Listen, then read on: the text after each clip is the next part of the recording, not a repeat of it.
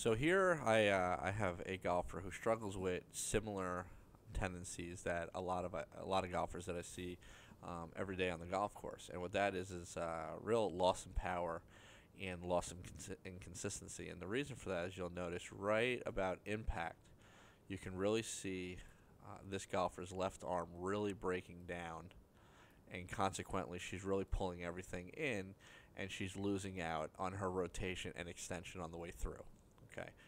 So what we're going to do now, we're going to take a look at a drill that we did with this specific golfer, and this drill is something that a lot of you golfers out there can really benefit from. So as I take the golf swing back, we're taking about a quarter back, okay, maybe even a little less than a quarter back. And what's important here is that the club head is much lower than the hands at your takeaway. Okay, so about a quarter of what the takeaway is. Now, as she brings the golf club through, her goal is just past her left foot for her grip to be on top of her club head. Okay, and what that's going to do for you golfers out there, and again, this is a really good drill for a lot of you, especially during the off season. And what this is doing is the back of the right hand stays bent, and the top of the left hand stays flat. Okay, but again, the goal is that she gets the grip of the club to be, if not under the club head, just in front of it. And again, that's the feel. So now, when we go to the actual swing here with a golf ball, what you'll notice here is as she swings through, oh, that's the old one, excuse me. As she swings through the ball now, this is with a golf ball, same drill with a golf ball, you'll notice how her arms have changed, and then at the last minute, you can really see that right foot start to change and the right hip start to change. Okay, so now what I want to do is I want to show you a comparison between the two shots. Okay, so what we have on the right hand side is the before, and we'll bring that before to the follow through. There we go, and the new one's on the left.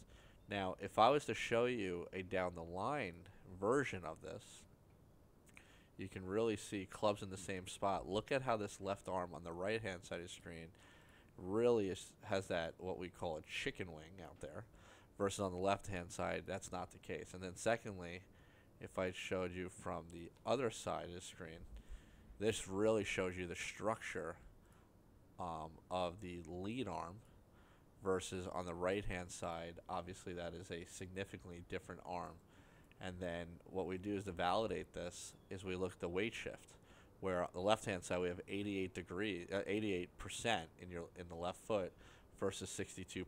So this is a much more efficient golf swing going on the left hand side, and obviously pictures don't lie.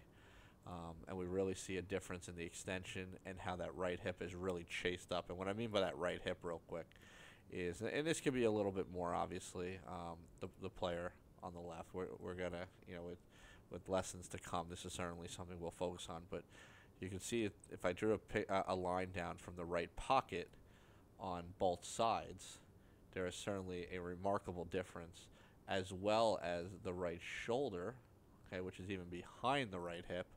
And if we draw that same line over here on the left-hand side, sorry about the darkness of the photos, but I think you can really understand this pretty clearly. And this is something that you can work at home if you struggle with this.